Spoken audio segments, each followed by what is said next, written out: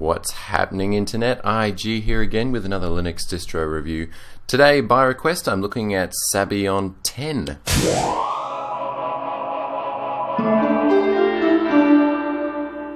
Now, I have had comments in the past about the pronunciation of Sabayon. Is it Sabayon, Sabayon? I'm not entirely sure. I've always called it Sabayon, but then I get comments saying that I pronounced it wrong. Anywho, the pronunciation doesn't really matter. After all, it is an Italian dessert.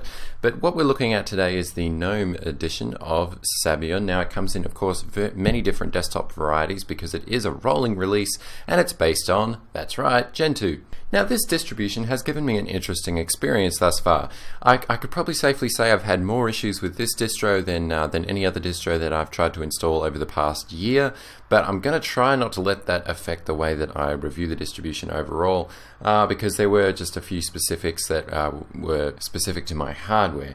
However, issues like no sound and no fonts when I finished installing it, and I had some upgrading issues as well, does give it a little bit of a knock in my book. So I thought I might let you know about that ahead of time, and that this distro did give me a few hiccups compared to what most other distros do nowadays. But with all that said, Sabayon as a distribution is designed to be a rolling release for power users, for everyday users, and for really any use that you want to adapt it to. As a general rule, Gentoo is a very modular distribution in that you can tweak the kernel, the boot up process, and everything in between to tailor your specific needs for what you want to get out of it. For instance, if you're just running a server, then you can really trim the kernel down so it's not taking up too much power. If you're running to run like an audio workstation, so you want a low latency kernel, you can also customize the setup for that. Of course, a regular desktop user is just going to leave most things as default, and I think in that sense, the modularity of Gentoo and therefore Sabayon, it does have its plus and minuses in that having all those having that very modular structure there, of course, makes it very adaptable, but then I find that the boot up process and the login process of Sabayon on the same hardware that I test out all my distributions on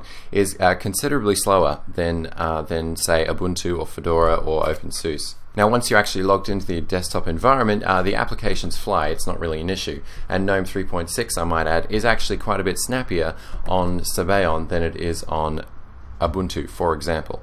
Now, like I mentioned, Sabayon is a rolling release, so that means that you get all the latest updates. So, for example, here we are running GNOME 3.6 with all the touchscreeny goodness that you can imagine. Now, some improvements that I have noticed since I last reviewed Sabayon, which is Sabayon version 8, was the application management, which is one of the things that I said needed to be changed, and they have indeed changed it, and they've changed it for the better.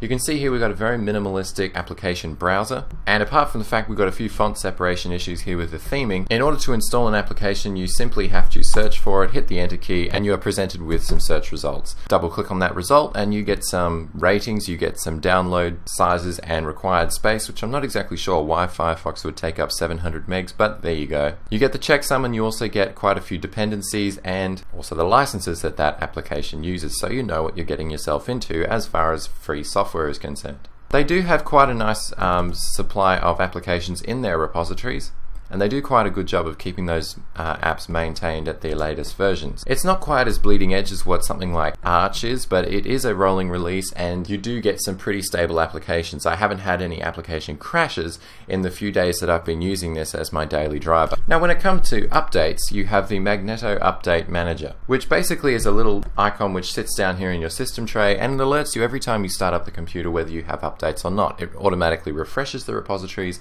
and it will tell you what updates you have, what possible breakages may occur if you install those updates, and also config files that are going to be changed because of those updates. Now, I really like this because if something does go wrong after the update, you can automatically backtrack to the config files that have changed and reverse any changes that may have screwed the system up. So I like in the fact that the package manager is definitely built for the fact that it is a rolling release. It's also worth noting that depending on what repository you choose, you can elect to have updates on a weekly basis, a monthly basis, or a daily basis. Therefore, that dictates how up-to-date your system is.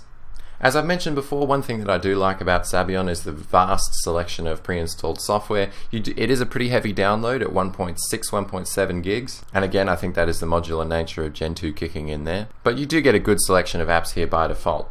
You get a handful of games, and also it is worth noting that they do have the popular first-person shooter Xonotic in their repositories, so I'm going to be doing a review of Xenotic actually in the near future. Keep my gaming series going. And you can see we've got the latest versions of GIMP, LibreOffice, Shotwell. Chromium is your default web browser. I installed Firefox myself. Got a few links here to different Sabayon websites, including Gentoo documentation, download locations, reporting bugs, the Git repos, help, their homepage, etc. Of course, default application selection should suit the everyday user's needs. But it's not too much of a big deal because installing software now is not that hard at all. Of course, XBMC Media Center is here by default as well, which is nice, and actually they have a boot menu option where you can boot just to the XBMC Media Center. So if you are just going to be installing this on a nice little discrete desktop that runs next to your HD TV, then you can just have XBMC running, thus saving all the resources for playing back high definition video, etc. Again, that modular, adaptable nature of Sabayon kicking in. Of course, all the codecs and Flash and Wine is going to be installed out of the box as well, so you're ready to go as far as what your system is able to do. And as I am running the 64-bit version, it is going to be using a fair few resources, as well as because of the fact I'm screen capturing as well. But you can see I'm using about a gig of RAM with a few applications running, and of course the screencasting, which is a little bit less than the Ubuntu side of things. But like I said, boot up login time is a little bit slower, but overall performance across the desktop is actually a little bit quicker. Now Sabayon of course does have the Mate edition as well as KDE, LXDE, XFCE ready there to install, either from the package manager or from the ISO that you download. So you've got quite a few options out of the box. And it also is worth noting that usually any documentation that applies to Gentoo will also apply to Sabayon here because of the fact that the apple hasn't fallen too far from the tree. Although Sabayon uses its own separate repositories, it hasn't really changed too much in essence to the way that Gentoo works if you do want to get down and dirty with the source code and the tarballs of software and kernel mods that you want to install.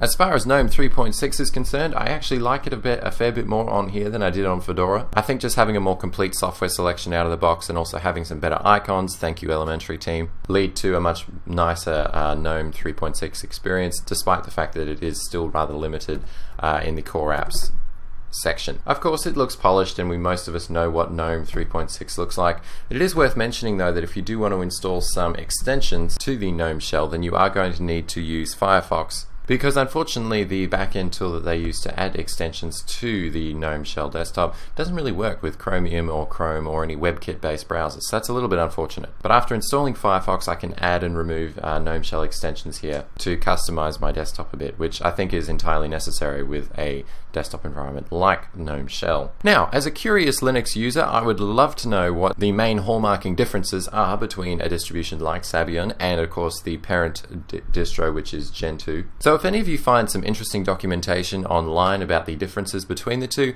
then definitely let me know on the comments below, or let me know on Google Plus if YouTube comments aren't going to be allowing your web links. And also let me know what you think. Should I review the parent distro, which is Gentoo? Obviously a little bit more complicated to set up compared to the Anaconda installer that comes with Sabayon, or do you think Sabayon holds a Gentoo experience fairly well? Of course, as always, thanks so much for watching. Hit the like button if you did indeed like the video, and subscribe if you like this kind of content on a regular basis, and I shall see you all again in the very near future, picking up the game series hopefully again, and many more distro reviews to come. Of course, feel free to follow me on Google+, Twitter, and the recent edition of Facebook, links in the description below and also on my homepage, so you can follow me on Facebook as well. Peace out, ladies and gentlemen.